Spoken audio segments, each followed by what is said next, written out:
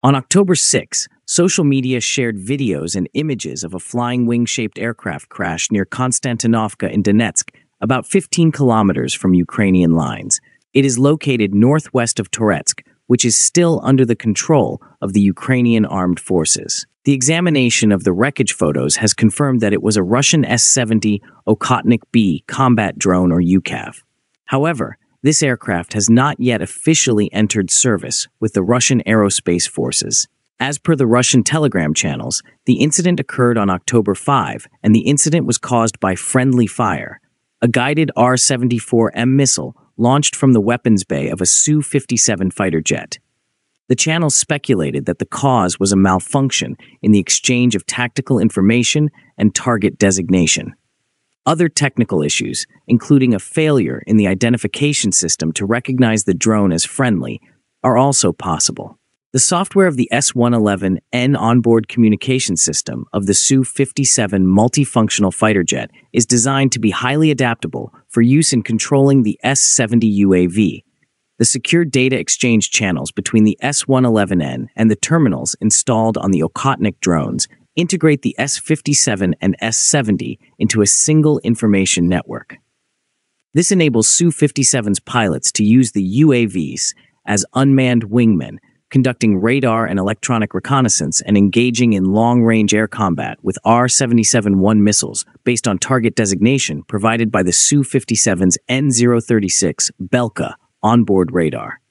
Despite the loss of an advanced strike UAV, which is significant, the presence of the S-70 in the combat zone indicates that the Russian aerospace forces are increasing the use of unmanned strike systems, with the Okhotnik still in the testing phase. Both the Okhotnik-B and the Okhotnik UAVs, which had not previously been seen on the front lines, have now become part of Russia's combat aviation arsenal.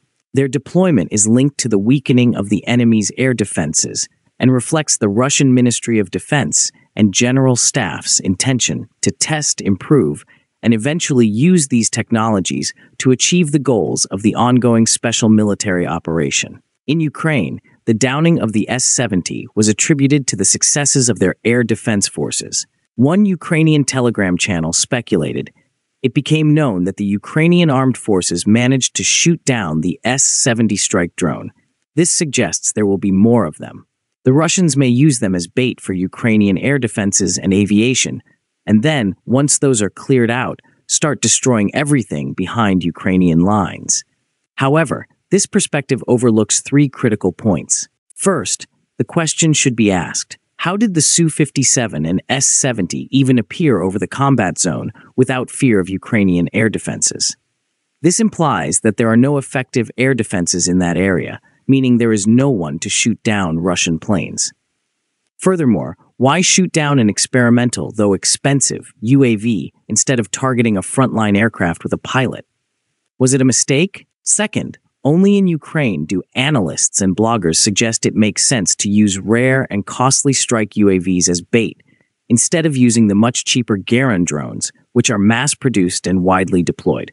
Third, why would a stealth UCAV be used as a radar bait? For the record, based on available data, the S-70 is an imposing UCAV with a wingspan of 20 meters, a length of 14 meters, and a takeoff weight of about 20 tons. Capable of flying at a speed of 1,000 kilometers per hour, it can carry 2.8 tons of munitions divided between two internal bays.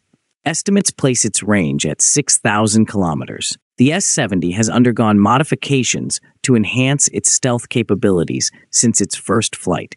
Notably, the S-70 has redesigned the nozzle of its Saturn AL-31 turbofan engine to reduce its infrared signature and radar cross-section. Initially, Russian officials suggested it would accompany the Su-57 Felon. However, they later clarified that the S-70 could conduct strikes in contested environments and use its long-range weapons to intercept enemy aircraft. Even though its serial production has not yet begun, despite being announced for 2024, the S-70 is said to have already completed at least one mission in Ukraine, as Russian forces have demonstrated a willingness to test future equipment in the operational theaters where they are deployed. Thus, the presence of an S-70 in the Donetsk area is not surprising. However, the reasons for its crash are more puzzling. Apparently, even though Ukrainian forces claimed responsibility for its downfall, they are unlikely to be involved. According to social media videos and all other evidence, a Russian fighter jet shot it down. Was it a Su-57 Felon? The Russian fighter-bomber channel on Telegram, which is close to the Russian aerospace forces, suggests so. At this stage, two hypotheses can be proposed. Either it was a friendly fire incident or the S-70 lost control, prompting the decision to shoot it down. In the latter case, it is uncertain whether it was actually on a combat mission in Ukraine. It may have simply become uncontrollable during a test flight. In any case, the UCAV has fallen into Ukrainian-controlled territory, and its wreckage will undoubtedly provide a valuable source of intelligence. Now, why do you think the S-70 drone was shot down? Let us know in the comments. Please like and share the videos, and subscribe to the channel. Please also take our memberships to encourage us.